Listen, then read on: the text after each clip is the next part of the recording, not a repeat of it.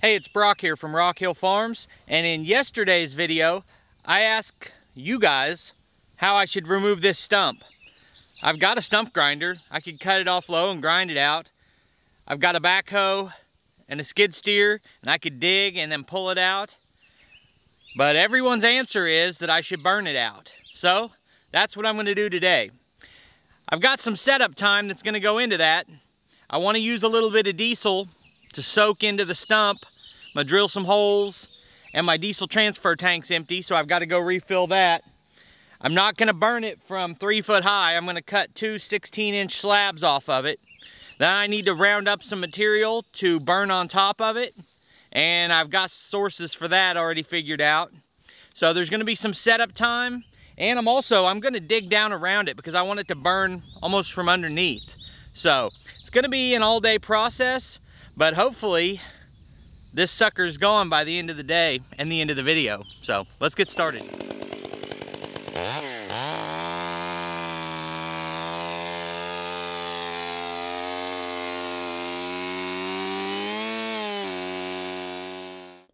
This stump is just tall enough that I can cut 16 inches off of it twice and get a little bit of extra firewood out of it. The first section I cut all the way through because my bar would reach and because I have clearance. Now if you watch right here, I cut about 95% of the way to the end and then stop. I do that so that this big chunk of wood doesn't sit down on my bar.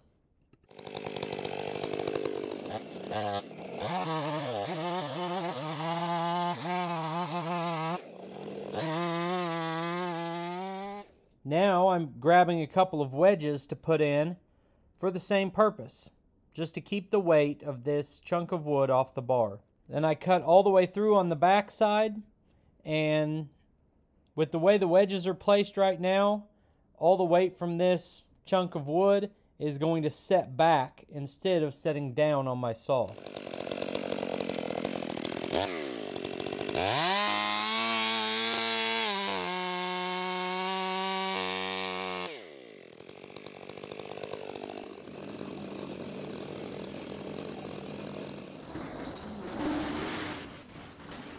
Now as you see me scratching at the base of the stump with the skid loader, I'm trying to drag rocks out because this entire area has rocks protruding up out of the ground, but just a couple of inches. And I didn't realize at this point how big those rocks actually were.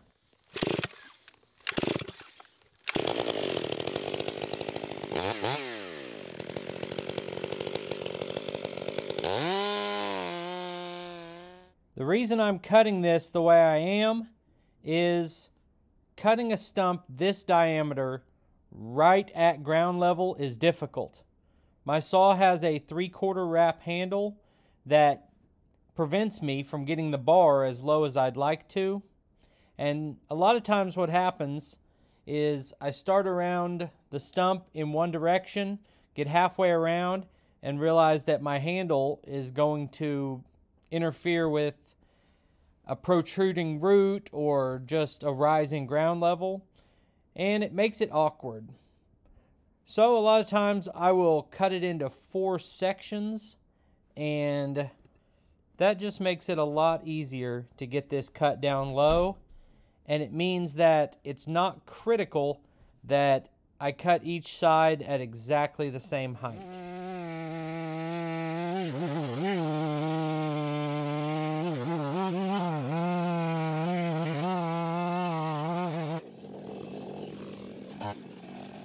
I have done tons of videos removing stumps. A lot of them probably 20 times with the stump grinder, if not more than that. But I've also dug out at least 3 with the backhoe on the tractor, and I've dug them out with a mini excavator. I've used a stump bucket, and no matter how I do it, everybody tells me I'm doing it wrong. And a lot of the time when I dig a stump out, people tell me I should have burned it. Well, as you're going to see today, burning out a stump isn't necessarily quick and easy either. In this case, I had to cut off all this top part, which is a little bit time consuming. And as you go along, we'll see the other challenges. But one big thing is it just takes longer than you might think to burn out a stump. I've seen people, for instance, when I was a kid, my dad used to burn out stumps.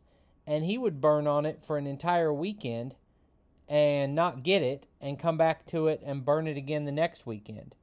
And that's all just more time.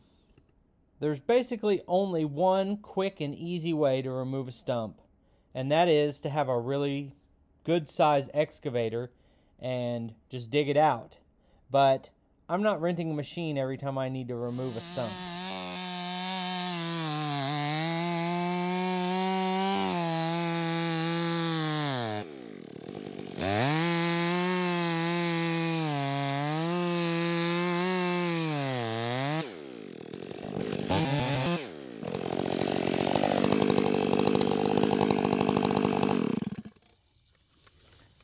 And I hit a clump of dirt. Now the chain's too dull, it won't cut. I'm gonna have to go sharpen the chain.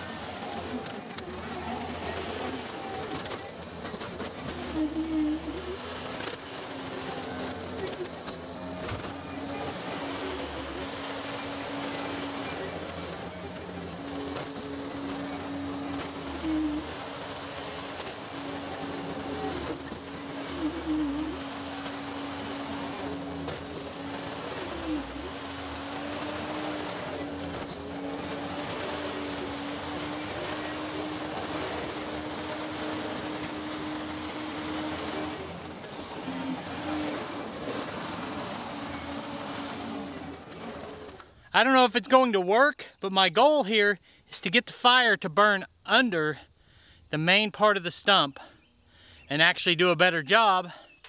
I've been planning all day to do that with the backhoe, but it's hot as heck out here. I don't really feel like putting the backhoe on and doing it that way, so I'm just gonna see what the tree puller will do digging under those roots. If it's not working, I may still put the backhoe on, but we'll just see what happens.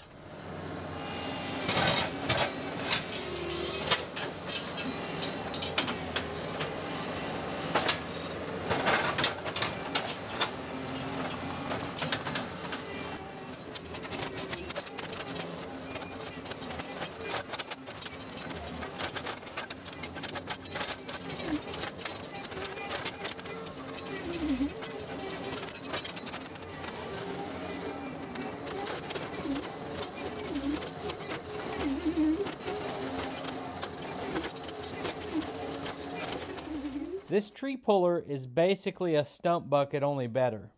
When you combine the narrow point on it with the cutting teeth and the power of a skid loader, you can really wreak some havoc.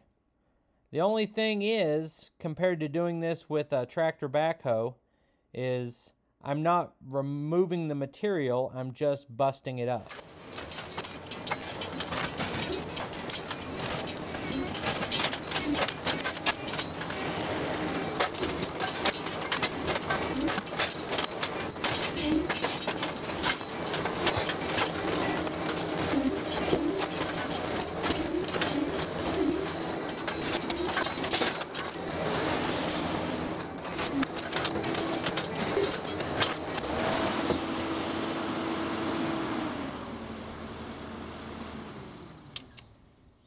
So in the center of this is a massive stump, and I used this precision manufacturing tree puller to just rip up everything around it like an 8-foot circle in about 3 minutes. So The question is, how big of a tree can it pull? Big as you want, because it'll rip the entire area up. Big as you can push over. So now the question is, can I get all this material out of here and start my fire? I've got one more step. Get this material out, then I'm going to drill into the stump.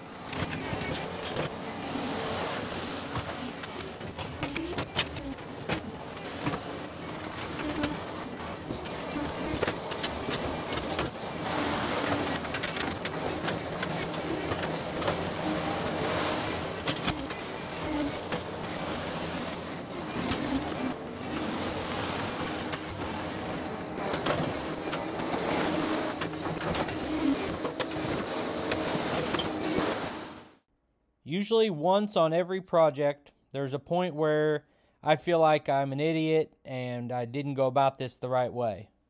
And today, that was trying to pull this loose material out.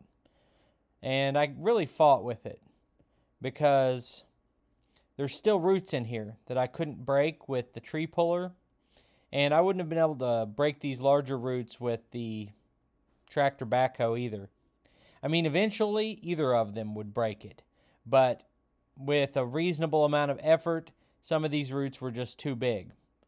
So those roots are stopping me from getting down in there. And it was hard to back drag them out. And I couldn't really get down in there because it's hard to see, but it's actually a fairly deep hole. And it was just awkward. And it felt like this whole plan wasn't going to work. But it ended up being pretty good.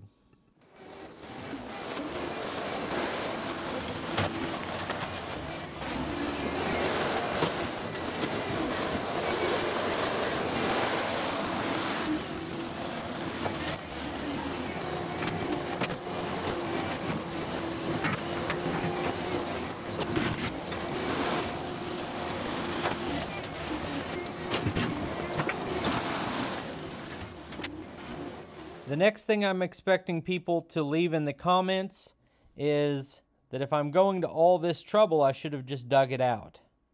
Well, judging by the roots I can see, this would be a really tough stump to dig out. It's bigger than the one we dug out with the mini excavator, and we kind of fought to get that one out. So with the equipment I had, it definitely would have taken the entire day to get this out. I figure you're going to have a hole that's 8 foot out in each direction, so 16, 18 foot diameter hole that's 6 foot deep, and it's going to be a fight to break a lot of the roots, and then even after doing that, it's going to be a fight to get the stump out.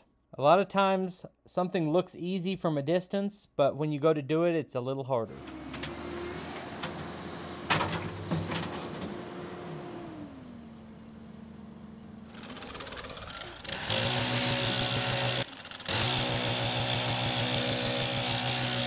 This was the moment where I went from disappointment to feeling pretty good about it.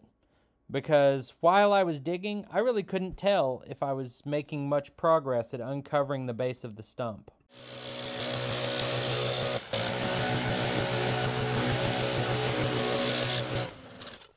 I am, 18 inches below ground level right here. You can see the size of roots coming out of this. I've done nothing to dig this out. Of all the digging it would take to dig this out, I've done 10%. But what I have done is I've allowed a fire to really burn this. Now, time to get out the drill. I've got a 1-inch paddle bit. Never actually used one of these on a stump like this, so we'll see how it does.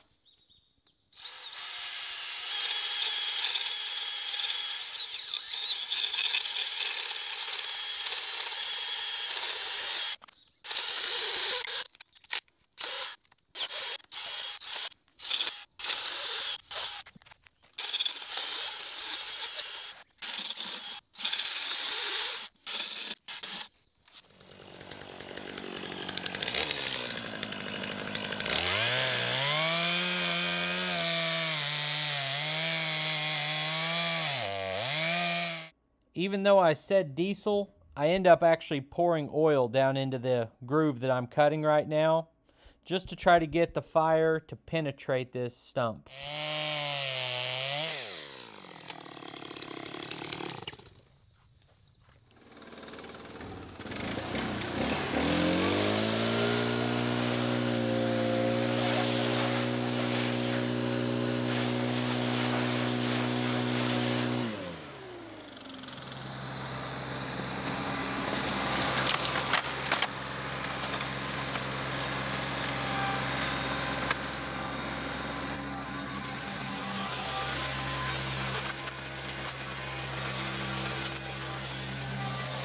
Another benefit to digging this out the way I did is that I can actually burn these pallets with less concern about nails from the pallets being left behind, because once I'm done burning, I'll just cover over all this with the skid loader with dirt and not have to worry about getting any punctured tires or anything like that.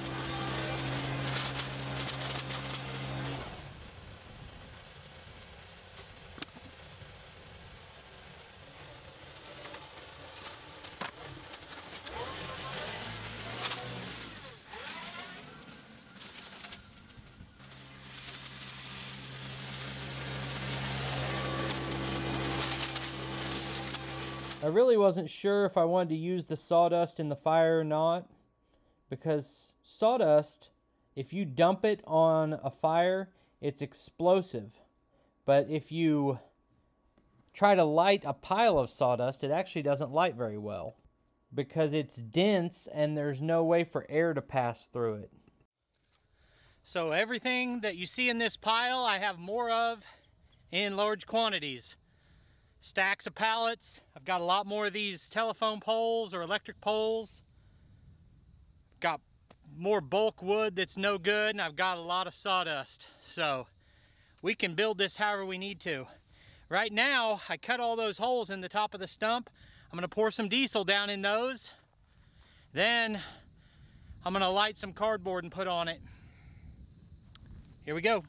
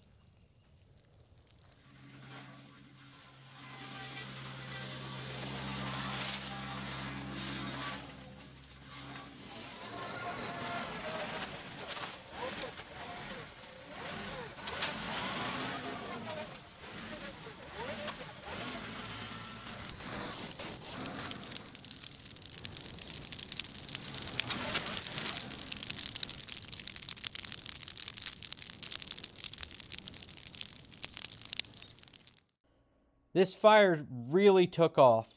The way I layered the pallet wood, the fact everything's dry, it just got really hot almost immediately and stayed that way all day.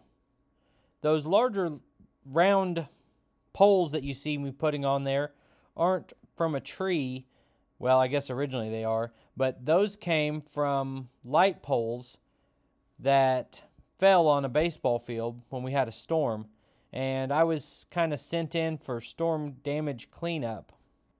And that's been 6 months ago, and all that time I've had this big stack of poles in the way, so I'm glad to finally be rid of them. Then the loose material you see is from a tree I cut down actually last fall, and it's been sitting up there. I got all the firewood out of it, but I didn't clean up the branches. So this gave me an excuse to get that mess cleaned up as well.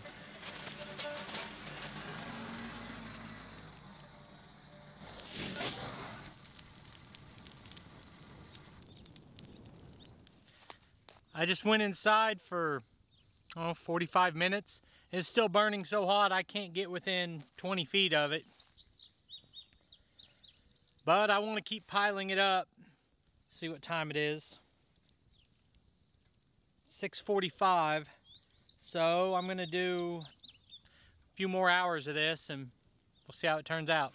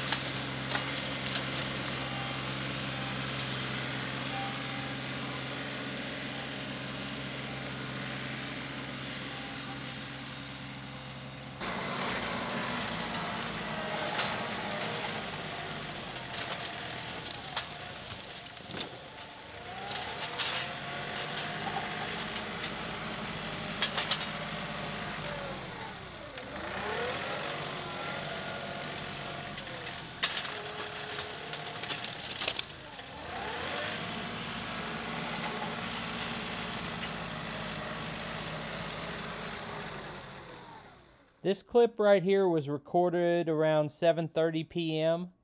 and as I edit this video, it's a little after midnight. And I just went out and checked the fire, and I would say it's burning almost as hot now as it was when I recorded this.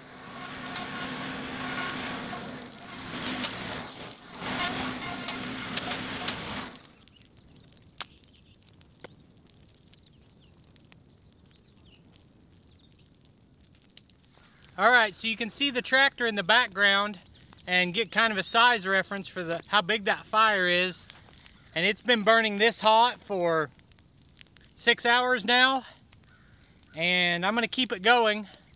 And probably tomorrow's video, but if not, the next day, I'll come out here and show you this, that I'm pretty sure I'm just going to be able to cover over this and it's gone. So I appreciate you taking time to watch the video. I'll put links on the screen to a couple more of our videos, and I'll see you next time.